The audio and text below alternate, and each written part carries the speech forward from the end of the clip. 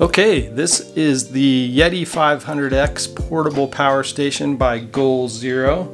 It delivers 500 watt hours of battery power and can power a wide range of devices. So it's equipped with 4 different port options, including AC, 12 volt, and 60 watt USB-C ports. So pretty powerful device here. It'll power just about anything from phones to portable coolers, you name it. You can charge the Yeti 500x from the sun, a wall outlet, or a 12 volt car port. So let's open this thing up and check it out. This is something that I purchased on my own. This was not sent to me by Goal Zero, but this is something that we thought would be helpful for us for car camping. So power anything. Let's see what this looks like here. Let's see what are these. Oh, looks like this is just the power cable. So here, I'll take that out so you can kind of see what the power cable looks like. They're pretty straightforward. It's got the plug, which we'll look at the device here in a minute. Let's get this out of the box. It's got a user guide.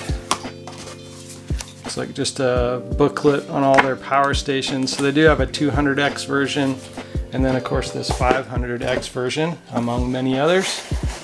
Oh wow. Now it's got some good weight to it. It's got this really nice grab handle. Oh, I'm pretty impressed right out of the gate. So the Yeti 500x, let's take a look at this thing. Let's see what we think. So this unit normally retails for $549.95, but it's currently on sale for $499.95 on the Goal Zero website. So check that out before you make your purchase. And here's a pro tip too when you purchase one of these things. The first time you hop onto their website, they'll pop up a subscription to their newsletter. So put your email in there and you can get an extra 10% off. So that's a good tip. The Goal Zero Yeti 500x comes with an accessory charging cable, so that's what we just saw as we pulled it out of the box. Also has that user guide, catalog of compatible products, and this product's great for powering lights at a campsite, personal electronics. You could charge your camera in here as well, you know, your camera battery accessory. You could also charge small medical devices and other things around your home. You know, so say you wanted to make coffee while you're out on the road, you could hook a coffee maker up to this. You'll want to make sure and check out the voltage that each of those devices uses, just so you can calculate your power and make sure that you have enough battery power for what you're taking with you. I think this thing is going to be great not only for camping, but I think it will also be great as a home emergency backup device too, and that's another reason why I purchased it.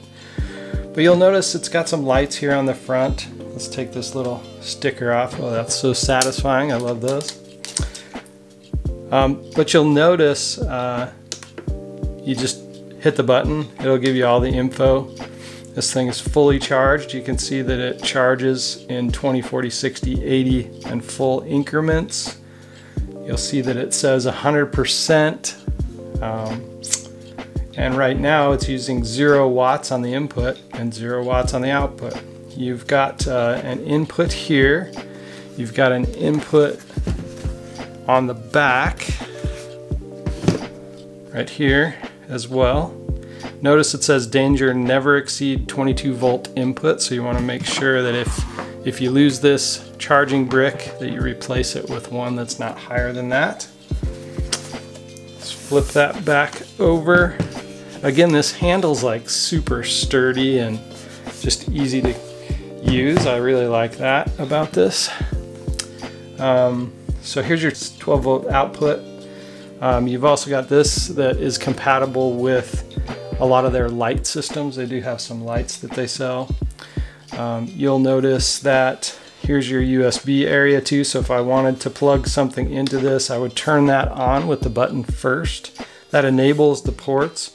You want to keep your ports off when you're not using it so that you don't drain the battery. but you go ahead and press it when you're ready to use it. Here's your 60 watt in-out USB-C port. Here's your 18 watt. And then you've got a 2.4 amp USB, what is it, USB-A, I think, that connector. So you've got 2 of those ports as well. So we'll turn that one off. You've also got the AC power, right? So this uses the pure sine wave inverter in the system. So you'll notice it shows 300 watts here.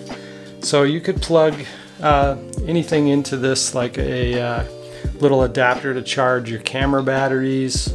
You could plug in an appliance to that as well. So you got some options. There's some flexibility there. So let's turn that back off.